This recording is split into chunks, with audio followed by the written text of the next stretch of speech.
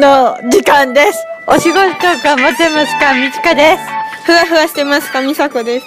動物と触れ合ってますか？ちひろです。島で島かてけんすけです。皆さんいかがお過ごしですか？私は今仙台市青葉区中央にあるアートインクルージョンファクトリーに来ています。そして今日はね、1月の27日ですよ。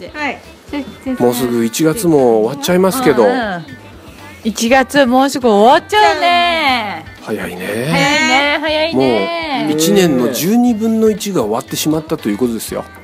本当？時の移りゆくのは早いものですね。ですね。はい。じゃあ久しぶりにレギュラーコーナーやってみますか。本当？みちかのうわ懐かしいね。懐かしいね。で、今日ご紹介いただく今年度初めてのアイドルといえば誰ですか？ジャニーズWESTです。ウエスト来た。じゃあどんなグループ？ジャニーズWESTは7人です。7人もいるよ。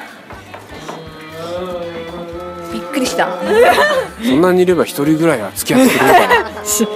楽しいです。で、7人の間にもいろいろ1番とか2番とかまた順番とかあるの？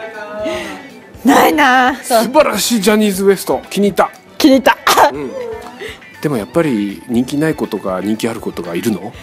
いませんよ。素晴らしい。じゃあ全員7人好き。7人とも素晴らしい子。素晴らしい子。みちかさん的にもう全員が好き。全員好き。偉いねこの子。できた子だね。いってらっしゃい。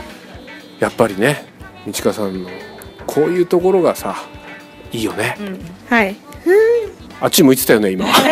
誰？話聞いてなかったよね。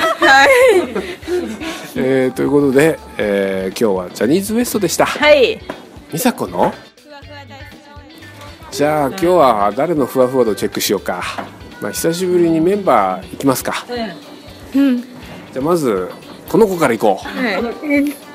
ちひろさん。ちひろさんは今日ふわふわしてるかな？なあ。ワンワンしてそうだね。ワンワなんかふわふわしてるところありますか？ン。ない。ないって。ない。0点。0点。今まで0点出たことあった？ないね。今年の美佐子さん厳しいよ。そうだね。一味も二味も違う。はい。ということでクールになったね、美佐子さんの今日の判定は100点。100点だった。100点だったよ。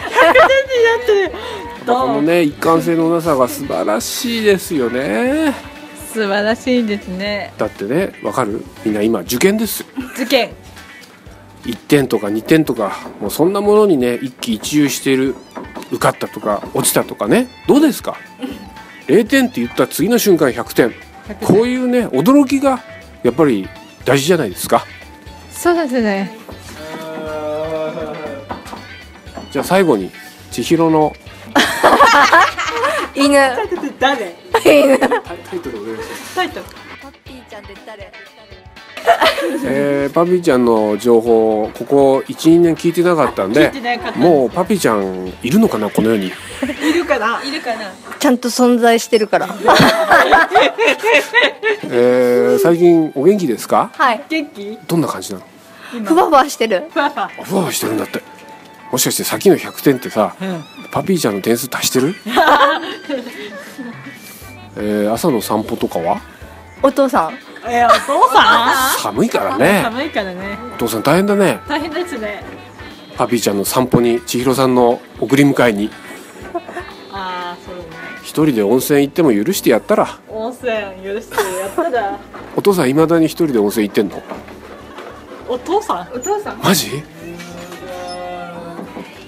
毎日パピーちゃんの散歩して千尋さんの送り迎えしているのと一人で温泉行っちゃうの。これを差し引きしたらプラマイゼロなのかな？ゼロかな。まだ許せないかな。どっち？ありがとお父さん連れてって。あとは連れてって温泉行きたい。温泉。パピーちゃんの散歩をして私の送り迎えをした上に温泉も連れてけと、そういうことですか。お父さんも大変だね。大変ですね。ということでまたお会いしましょう。さよなら。さようなら。バイバイ。バイバイ。の向こうのシンティレーション、空の星からのセレブレーション、たっぷりのお湯に肩まで浸かって声に出して100まで数えて、湯上がりには旅館の浴衣、一気飲みするコーヒー牛乳。温泉行こう。